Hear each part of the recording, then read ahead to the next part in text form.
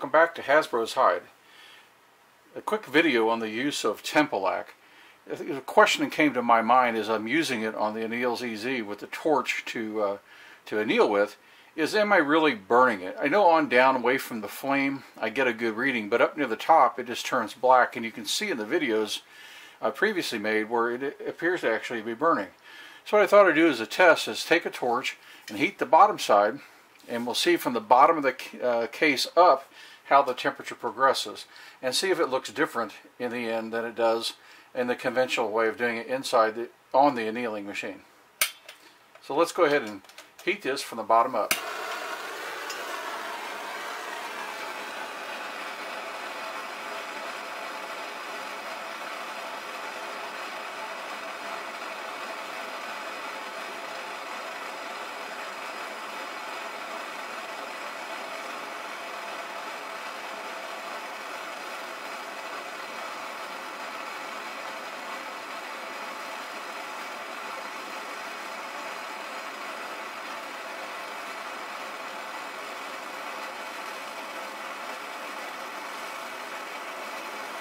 Of course, we're doing this with conduction to avoid a direct flame on the case.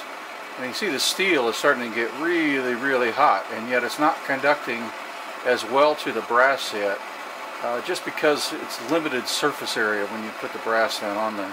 It's not a perfect contact surface, so it continues to heat, and eventually we'll get enough heat to conduct into the case.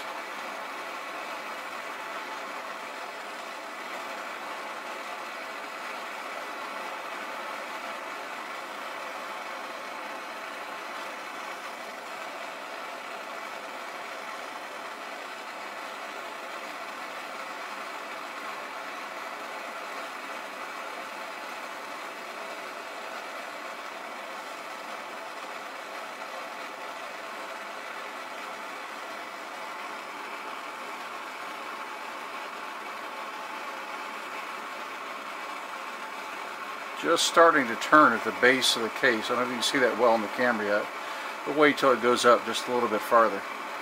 The case is really beginning to conduct the heat now, and the Tempilaq is turning color, going to clear, but there is a black edge clearly visible in the Tempilaq.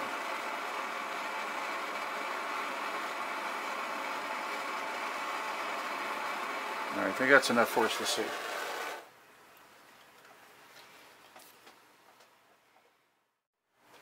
Alright, here's a close-up of the cases after annealing and after heat has been applied in the middle case.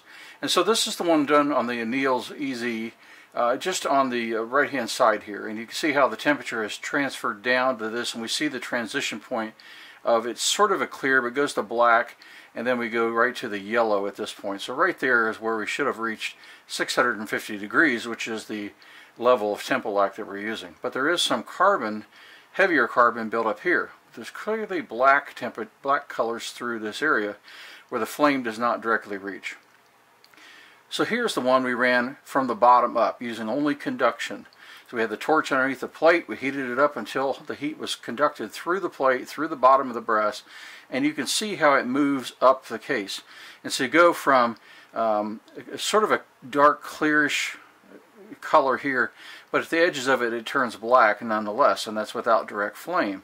And then we change to a slightly different color where it's lightning, but there's still a little yellow tinge to it, or tint to it, and then you can see the transition on up. This is what the case looked like originally, painted with the Tempilaq, and I put a fairly heavy coating on it, maybe heavier than need, I don't know, just how I brushed it twice.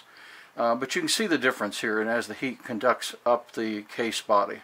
So obviously we'll throw this brass out. It's not going to be any good now, but I wanted to see the difference. So our readings, I think, are still accurate when we have a direct flame here. It's just I wouldn't count them as accurate right in the area where the flame can directly burn off the Tempilaq fluid, but where it would then conduct on down the case, you can get an accurate reading right at that transition point.